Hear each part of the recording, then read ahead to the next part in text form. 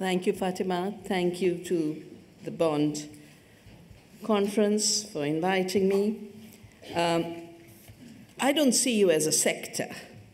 I think we've gone beyond the times to be working in silos. I see you as people drawn to do something for justice, for peace, for sustainability. And our challenge really is, given the times we live in, how to continue to be able to do that work. For me, it has been work in the service of the earth and communities and people. And this call is more urgent than ever before because, sadly, given the development models and the economic models, the planet has been pushed into a deep crisis of her ecological systems. Just look at the fact that we are in the sixth extinction, pushing species to extinction at 1,000 times the normal rate, and is going to move up to 10,000 times if we continue business as usual. Climate change, if business as usual continues, will be 6 degrees warmer. But I think that's a smaller part of the problem. The bigger part of the problem is when we negotiated the climate treaty or the Biodiversity Convention in 1992, and I had a very big role in both, they were talking about climate changing to be life-threatening a century down the road. People are dying today. 1999, 30,000 people died in a cyclone in Orissa. 2013, in my region, I come from the Himalaya, 20,000 people were washed away. And you just have to look across the world. That this is not a future problem, it's a current problem. And sadly, given the irresponsibility of many polluters and many governments who could regulate the polluters, we as citizens will have to do even more. But the other side of this ecological crisis is the social crisis, which takes on many, many, many forms. The crisis of unemployment, the crisis of uprooting and displacement, and when non-sustainable land use combines with climate change, the crisis of refugees. I'd take you back to 2009, when it was a drought, an extreme drought, that triggered such a collapse of the agrarian economy of Syria that 1 million peasants moved to the cities. That was the beginning of the problem. The wars as opportunities for investing in weapons sales is a derivative problem. And I think that's part of the problem, that we are living on derivatives. Remember the 2008 collapse? Derivatives. We are building structures by mining the foundations and thinking, now I'll have the second floor and maybe the third floor, but we are preparing for the whole system to collapse. 70% ecosystems have collapsed. Look at the societies. You work in this area. If you really started to put a dot on every society under disintegration and collapse, there'd be more areas that are today in conflict and war and instability. The taxi that brought us here was talking about Congo.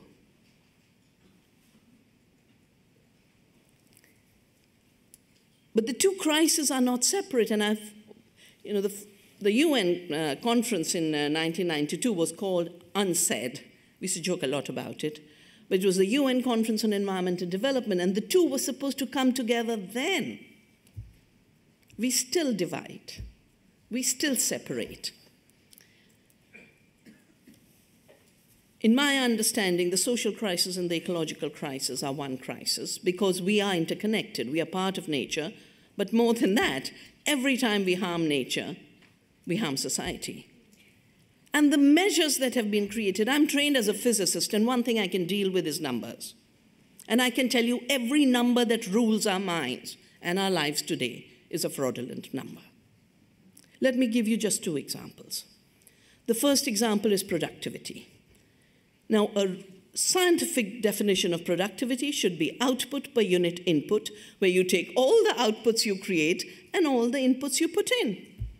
What is our manipulated productivity? You only count commodities, not the benefits to society, not the well-being, and the only input you count is human beings, not the resources, not the fossil fuels.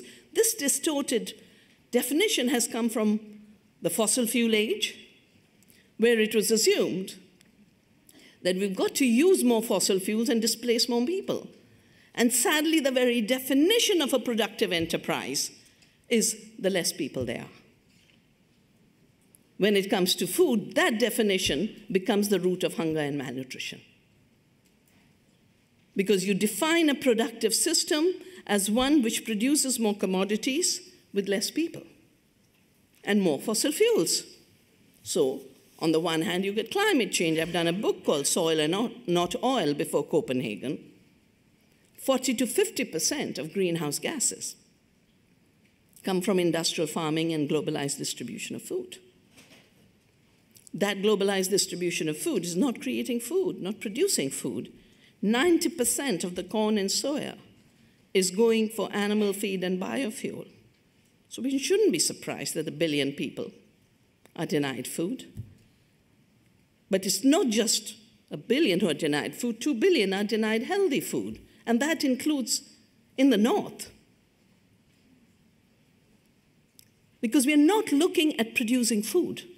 We're looking at producing commodities. We're not looking at how much inputs we made in resource terms, water terms, fossil fuel terms.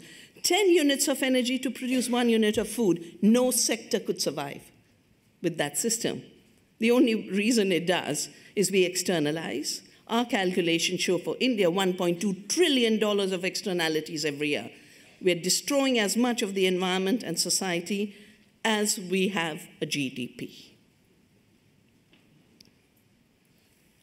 Our work has also shown that when you look at food and you look at nutrition and you measure that and do a true productivity, we can feed to Indians by taking care of biodiversity, which also then takes care of climate change, because inorganic farming is the only ecological system that takes the excess greenhouse gases from the atmosphere and puts them into the soil.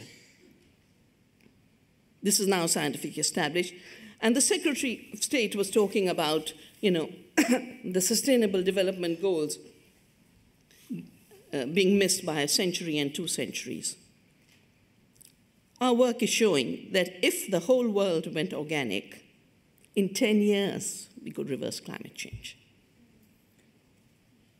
If we all went organic, we could get rid of malnutrition tomorrow. Because there's a British Journal article that's showing 60% loss in the nutrition in our food because of chemical farming. Because nutrition begins in the soil. This brilliant, the person who promoted organic farming by learning from Indian peasants, Sir Albert Howard, wrote a book called The Agriculture Testament, was sent to India in 1905 to improve us.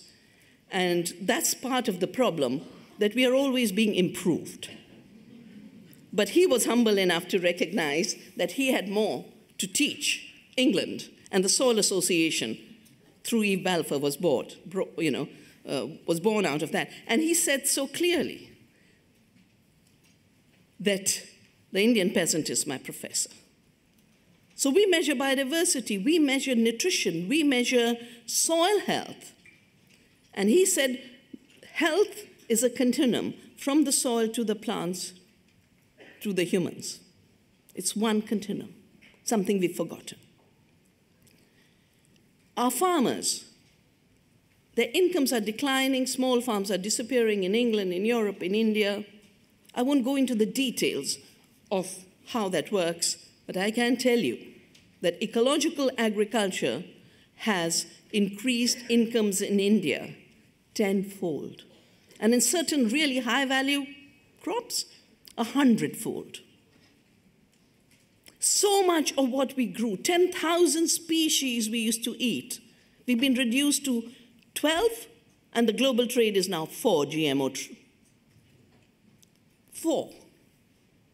That doesn't make for health. We are only 10% human cells. We are 90% our gut microbiome. And I think this is an amazing teacher for our times. Because even to deal with the refugee crisis, all we have to look at, what are we? What's the self that's getting insecure? But the self is not you in a little box. The self is 1 trillion microbes that are your companions. The big shift we need to make is giving up a second false indicator. During the wars, it was obviously necessary to mobilize resources for fighter jets and bigger armies. And for that, the GDP was created. It measures only that which is sold. The definition in the national accounts is if you produce what you consume, you don't produce. That puts all of nature's work to zero, all of women's work to zero, all of peasant work to zero, and all of self-provisioning economies to zero. An emergency measure became a permanent measure, and the GDP has become the most powerful number that rules our lives. But the more GDP grows, the more poverty grows. The more GDP grows, the worse our rivers become. The worse our air becomes. The more the sickness becomes. And if you start to add these externalities, it's a negative growth. China did the study in minus 9% growth for itself. The dual crisis of the planet and our societies has really pushed us to the brink. Scientists, Stephen Hawking, businessmen like Ellen, the electric car guy, and now the SpaceX one, they're all talking about extinction being inevitable, and therefore we have to escape from this planet. Now, I think that's a very big part of the problem, and it is, of course, typically patriarchal. That you can create a problem and run away, and someone else will clean the mess, and someone else will clean the mess. I think, first of all, extinction is not inevitable. Escape is not responsible.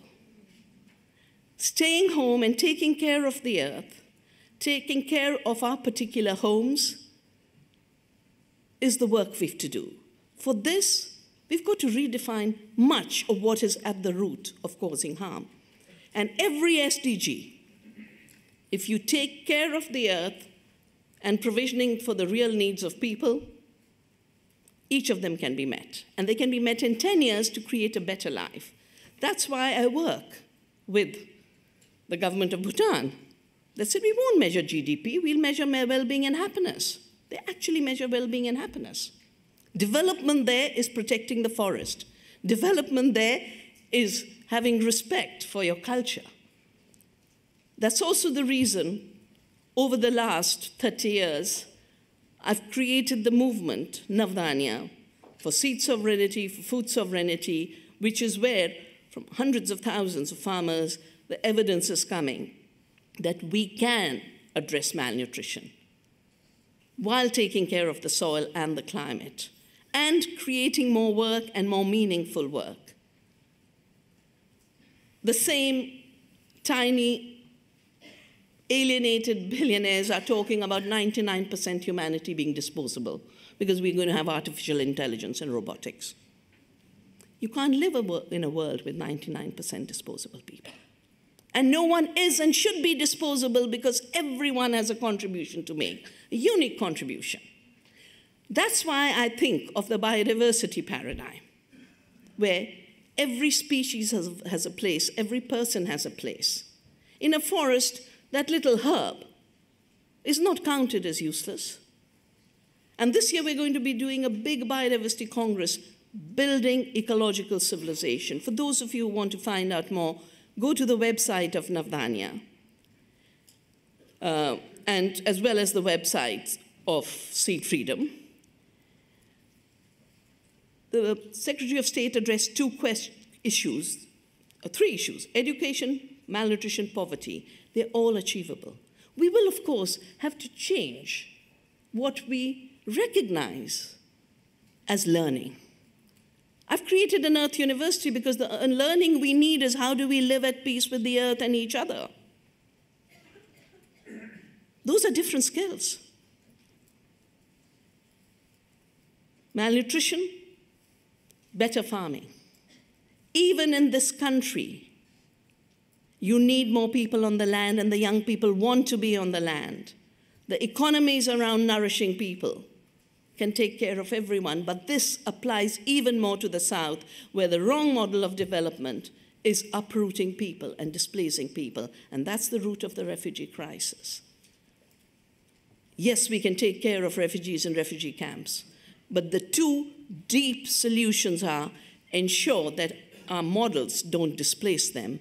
Second, that the insecurities created through non-sustainability don't translate into inequalities of such a kind that insecurity breeds fear and hate, and a model of an economy that destroys people's lives, creates deep divisions between the 1% and 99%, ends up creating a politics in which the capital is only hate and only fear. In these precarious times, each one of us counts. Let's play our role. Thank you.